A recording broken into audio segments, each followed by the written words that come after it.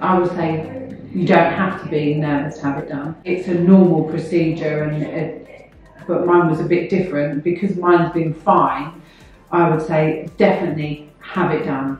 Be able to walk normal, things won't be in pain. Because of the keyhole surgery now, because when I looked at it before, big cuts and incisions, which is not now, and the recovery time is amazing. I mean, I was driving 2 days later, walking the second time without any crutches the minute I woke up and down the stairs.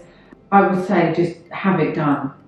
Unless you have them, you don't realise how painful they are, and you would never understand.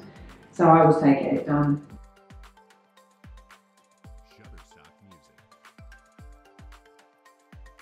I went to a place before to get them to look at my feet, because obviously they were quite painful with the condition that I have, and it would have taken a long time for me to have gone through that procedure.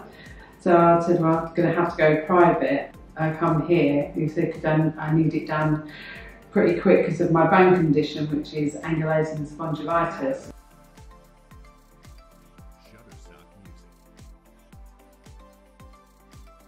And literally within, I think it was maybe a month and a half, 2 months at the most, and then I had the first one done. You can drive, you can exercise, you can do anything. You can't fit in the bath.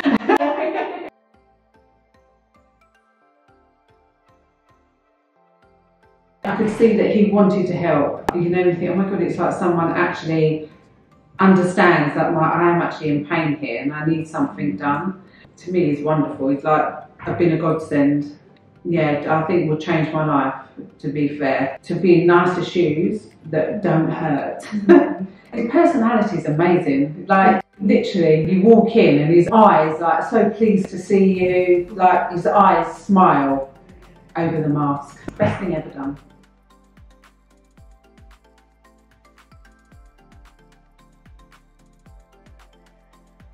Absolutely beautiful hospital, amazing views outside. I mean, gosh, it was like you're in a different.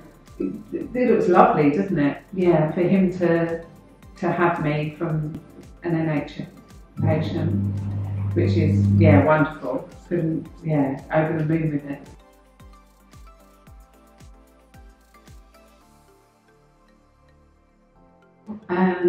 For me personally, no.